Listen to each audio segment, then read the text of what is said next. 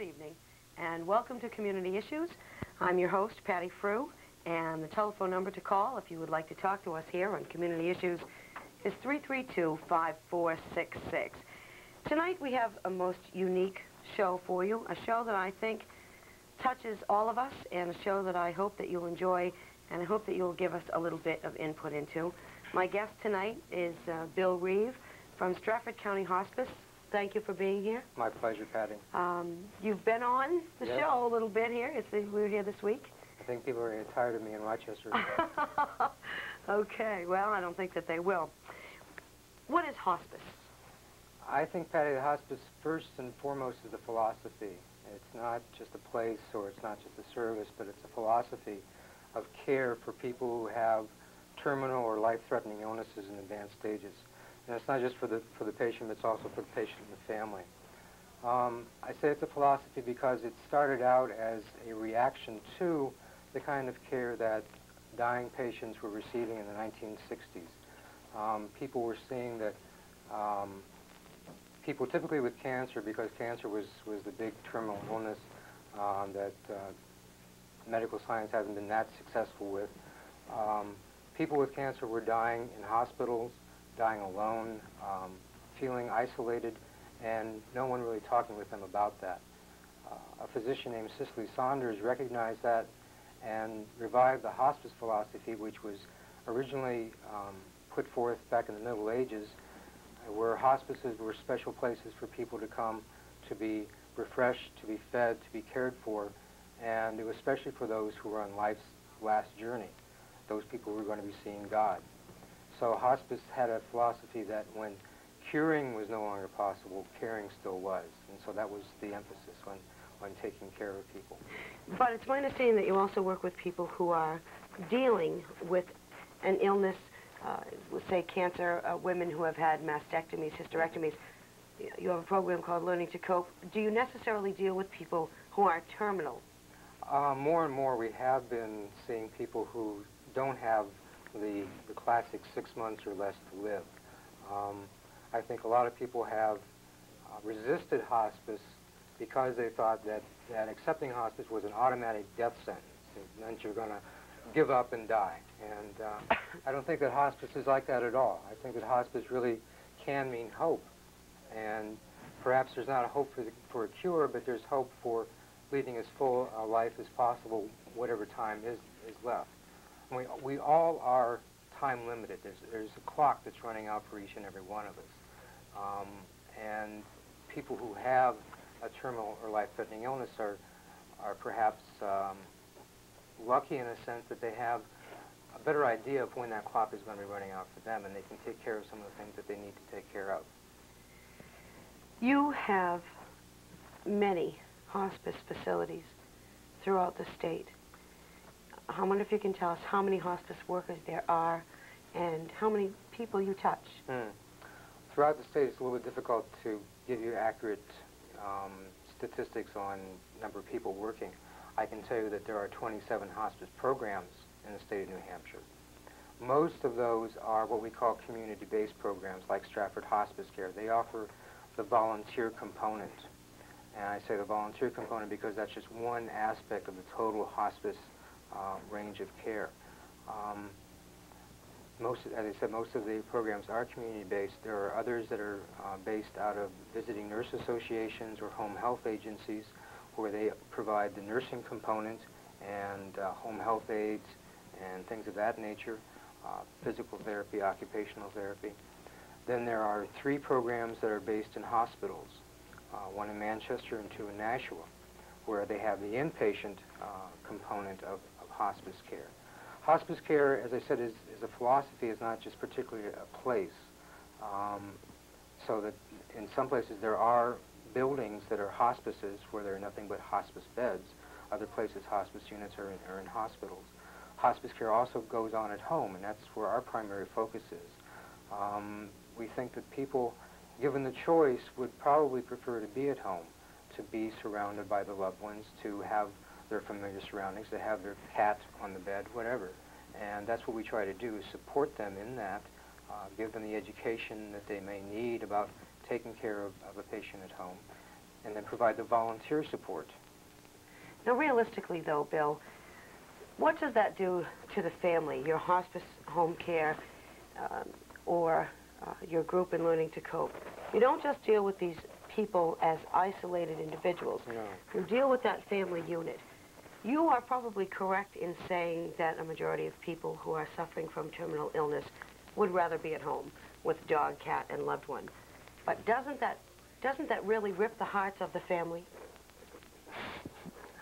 I think that's where hospice comes in to try to help that not happen by providing them with the kind of support that lets them know what's going to be happening with the patient and what to expect, and talking openly about what their fears are and what they're afraid might happen. That I think that kind of thing prevents someone's heart being ripped out rather than not talking about it, not dealing with it, not knowing what to expect. You talked about people needing time to have the advantage in some cases, to know that you're going to die in 6 months or a year, to put things in order before you die. Mm-hmm. And it's true, the clock is running for all of us. What are the types of things that people do to prepare? Make Insurance, a will. Yeah. make a will. Make a will is one of the major things that people do. Mostly, I think it's in terms of relationships. Maybe mending some fences that needed to be mended, telling people what they haven't told someone, both positive or negatively, but usually more on the positive side. Getting a chance to say that I love you, or that you appreciated things that the person has done for you.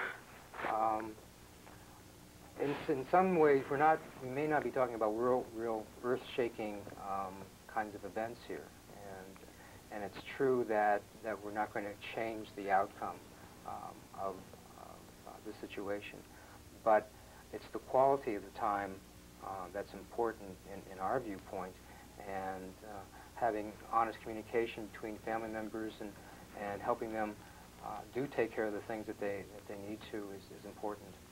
Hospice, whether you term it a theory or a reality, it's something that is here and every day and needs to be dealt with. My guest is Byll Reeve from Strafford County Hospice. We'll be back in just a minute. Welcome back. 332-5466 is the number to call. Since we're all going to die, and maybe some of you out there know what it is to deal with a terminal illness yourself, or maybe with a family member, we'd like you to give us a call here tonight and tell us about your experiences, if you would like to share them, or ask any questions if you would like to have Bill try to take a stab at answering them. Take a stab? Take a stab. Oh, that was very bad. Take a stab. Okay, I'm sorry. All right. Why are we afraid of death? Because we don't know what happens afterwards. See, I'm not afraid to die myself, but I am afraid that people I love are going to die. And really, when you think about it, the person who dies really doesn't have much to deal with afterwards. Well, we don't know. Why are we so afraid? I really think it's the fear of the unknown. It's the big question. It's what happens afterwards. Are our beliefs really what happened? And I think that plus this is familiar, and most of us have had a good time here on Earth. And but is it that the two ways?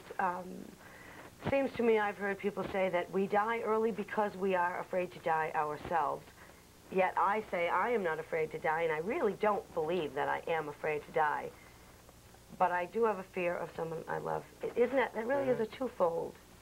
That you're sort of unusual, I think, and you're not fearing death personally. I am not afraid to die a bit. Well, I think that also has to do some of your own personal history and what you've had to deal with too. But that's something else. It seems to me a strange thing. Mourning people who die. That really is a consolement for us, and we fear that as well. Well, that's where we get to feel sorry for ourselves, basically. I think that mourning is for those who are left behind, and can't feel too badly for the person who's no longer suffering. I think everyone agrees that you know, they're better off probably wherever they are than when they were dying. It's for ourselves that we feel badly, and that's appropriate. In Ecclesiastes, there's a time to raise up and a time to tear down, a time to laugh and a time to cry, a time to mourn, and it's okay to mourn. Do people turn to religion? Do you see them making that big turnaround? Many of us have religious beliefs that we continue to deal with and follow through with all of our lives. Some of us start out on that religious foundation, but we seem to lose it somewhere along the way, and some of us don't have any religious foundation. But it seems sometimes when people know that they are dying, they come to a realization of religion that they never had before. That does occur sometimes. I wouldn't say that's the majority cases. What I think happens in the majority cases is that the existing belief system just gets a little bit stronger. Most people have some religious background anyway, and I think they have a tacit acceptance of that. There may be an increase in interest in it. I personally haven't seen that many cases of real, 180-degree turnarounds, that kind of thing. But I think that hospice is unusual in that it does accept the spiritual aspect as a valid and real part of all of this. And most human services don't want to get into religious or spiritual kinds of things. We recognize that dealing with death is a spiritual issue also, and try to bring in that aspect. What happens to someone who is dying and who wants to deal with it alone? Someone who knows that they're going to die in 6 or 8 months and would rather not stay with the family, would rather go away, but still needs a support unit like hospice. Is it very well accepted? I would assume it would not be by the family, but is that very good? The word to use is acceptance, and I think that's the key word in hospice. Hospice tries to accept patients and families in whatever they're feeling, okay, and however they're dealing with the situation. We had a situation very much like that. We had a person who was going to be discharged from the hospital, a quite young person, a 42-year-old woman, and she didn't want to go home. She thought that she was going to be dying very soon, and she didn't want to die in front of her 2 sons, aged 8 and 10. She didn't want them to come home in the afternoon someday and find her dead on the floor or whatever. And she really was refusing to go home. And we tried to accept her in that and make other arrangements for her. And with the help of other agencies, found a group home where she was able to stay for 3 or 4 months. And during that time, she kept up contact with her family. And the hospice volunteer made regular visits, and after about 3 or 4 months, she was ready to go back home, where she still is today. It's one of our success stories. So she didn't die. Oh, no, that's wonderful. You didn't tell me the ending I was expecting. I figured you said and she died and the sons didn't see her. No, she's still alive and doing well. And might she live? Or a little bit longer? Well, oh, yeah, she's definitely living. See, look at that. We say that, might she live. But none of us are going to. We really talk when we talk about that. We all sort of assume we're going to live forever, or until such a long, long time down the road. That we're going to be glad that we died because we've lived so long and seen so much. You know, I don't know if I'm ever going to get to that point, but do you find that people are enjoying the living that they are doing while they are dying? Well, certainly that's what hospice tries to promote, and it depends upon the person. Are people very angry about that? Oftentimes that's unexpressed. There is usually anger there, and the questioning, and why me, and all of those different emotions. You know, people typically say, oh yeah, he's in denial or he's in anger. They don't. People go in and out of the phases so quickly and go through them all that it's hard to pigeonhole people at any one point.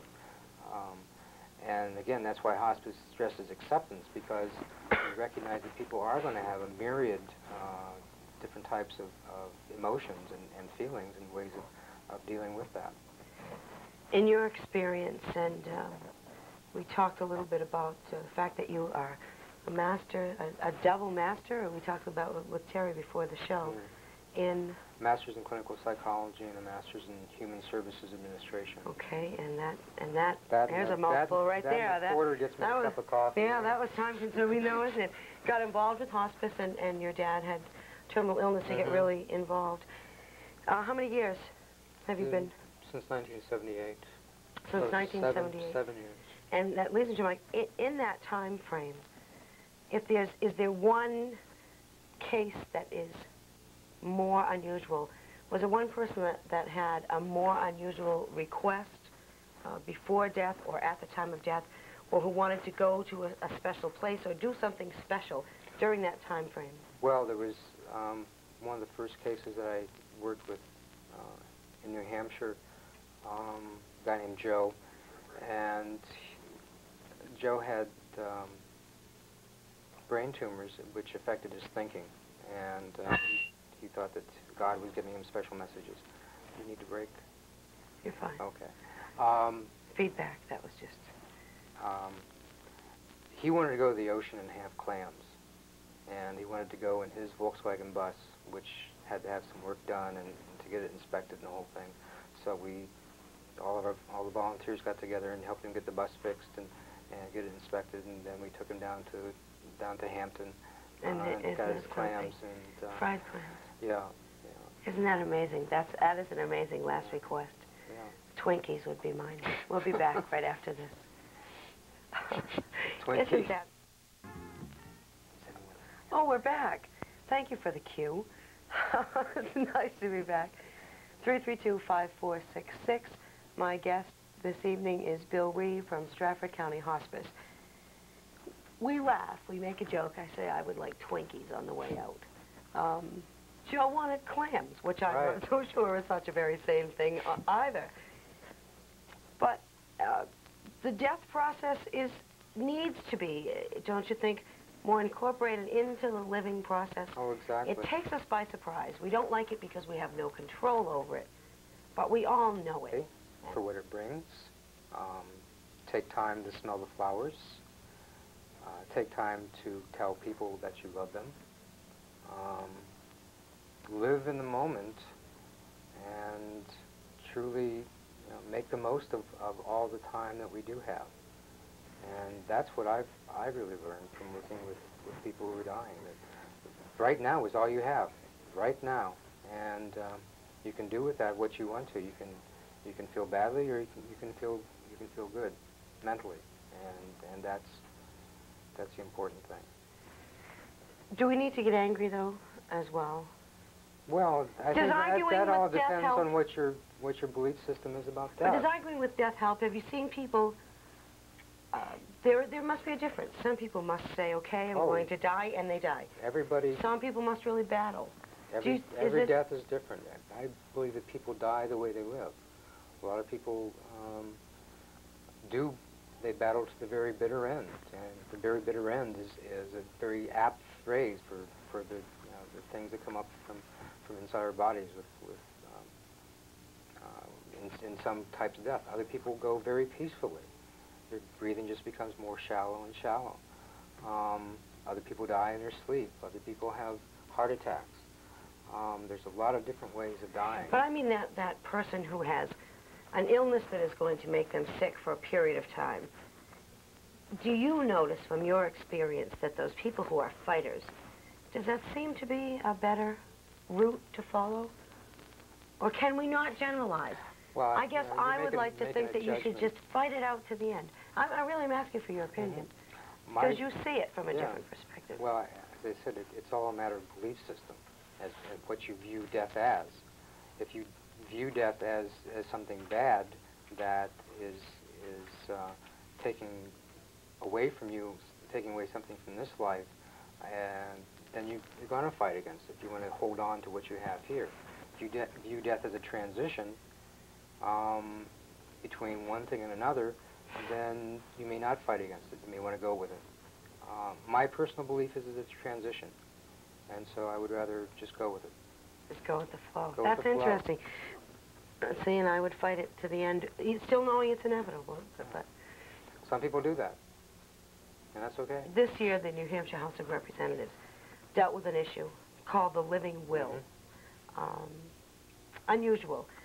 Explain that. I can explain that from the legislative term, but... Okay, living will is a piece of paper that someone would sign which outlines what steps they would want taken in the event that they no longer are able to make decisions about their own physical person, about their treatment, medical treatment, saying that they would not want life extending or heroic measures taken to extend their life if they were not able to make those decisions themselves. The shutting off, in layman's terms, the shutting off of those machines. Or even the starting.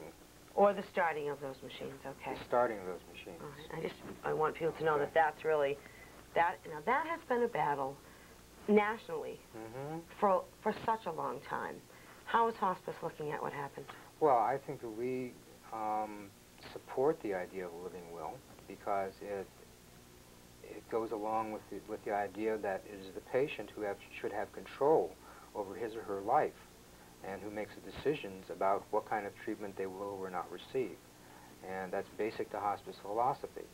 By saying that, if I cannot make decisions, I do not want life-saving efforts made, fits right in with the overall philosophy. I do not consider it to be euthanasia in any stretch of the imagination. It's not killing somebody. It's letting nature take its course in a situation where mankind can no longer do anything to cure the person or make them better. One of the battles that we saw on the House floor was a woman who was a nurse who said, sure, you can say that you want to shut down those machines, but I've seen it happen. I was a nurse, and people are on those machines, and they make these miraculous recoveries, excuse me, and they come back, and it's a good thing we didn't shut those machines off. You are looking at this from another perspective. Do you see that happen much? No, I really don't. I really haven't. And I think that especially in hospice, we're dealing with situations that are perhaps a little bit different than those in terms of the person does have an illness which in all likelihood is going to cause their death. Certainly in euthanasia situations you may have cases where it's because of a car accident or something else where the person loses consciousness and things are done to them without their knowledge in terms of medical treatment. And then you get to the point where the life-saving measures have been taken. When do you, pull the plug, whatever. Those are very difficult situations, and I think that the living will would benefit everyone involved in those kinds of cases. You work on a volunteer program that's quite extensive in its training, and I recall that we had talked about that before. A little bit about, if you would, about your funding, and a little bit about how people can either contact you if they have an illness, or contact you if they would like to help others. Well, first the funding. We're a United Way agency, United Way of Strafford County, and we derive about half of our funding from United Way. The other half comes through memorial donations and other civic organizations. We have a phone call, so I'm going to stop here. Oh, and thank you so much for calling. And go right ahead. You're talking to Bill. Thank you for calling. Hello? Hung up. They hung up. They probably thought they got my answer. Please call back, and if you don't get us while we're on the air, you can call 692-2825. 692-2825. Yes.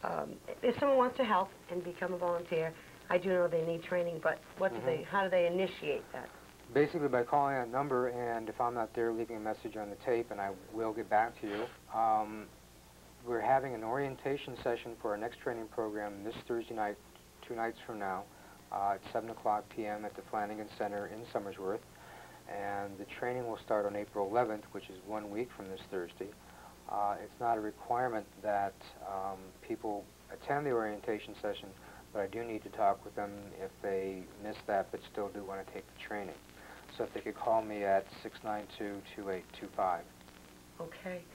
Thank you. Let me remind you that this gentleman, my special guest this evening, is Byll Reeve, Strafford County Hospice. It's important, it's life and it's death, and it's what it's all about.